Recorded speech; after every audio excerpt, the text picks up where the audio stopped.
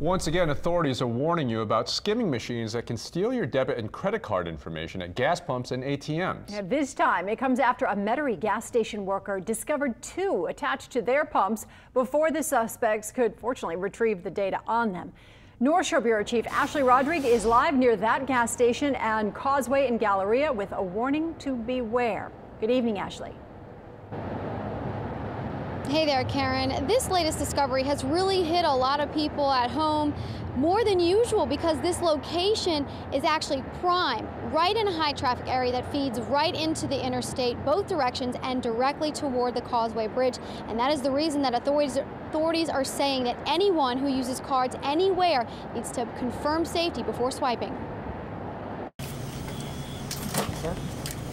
A trip to any gas station for Bama Dawkins is strictly a cash transaction. They have too many scams with the cards during the pumps, so I would never ever use my card at a pump. I barely use it at a gas station, period.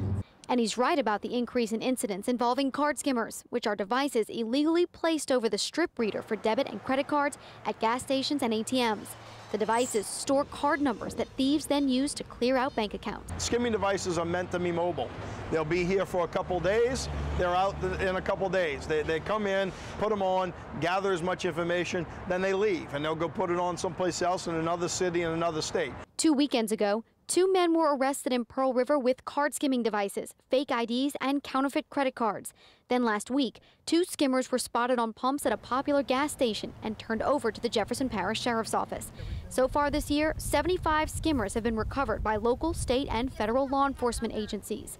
So while authorities have stepped up their game to intervene and save stolen numbers, they say unfortunately the burden is on the potential victim to protect yourself. Here, you can end up pulling on this device and make sure that there's nothing here. Check the device itself. Make sure there's no cameras. A lot of these skimming devices will have cameras attached to it so they can catch your PIN number after you put in your magnetic strip. As for Dawkins, his advice is a little more simple.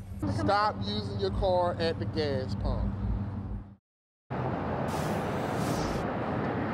Now, if you ever find a device, you're told to, or you're asked rather, to let the business know and then call 911. If you ever find that your account has been compromised, possibly because of these schemes and skimmers, you are to alert your bank first, then of course report it to your local law enforcement.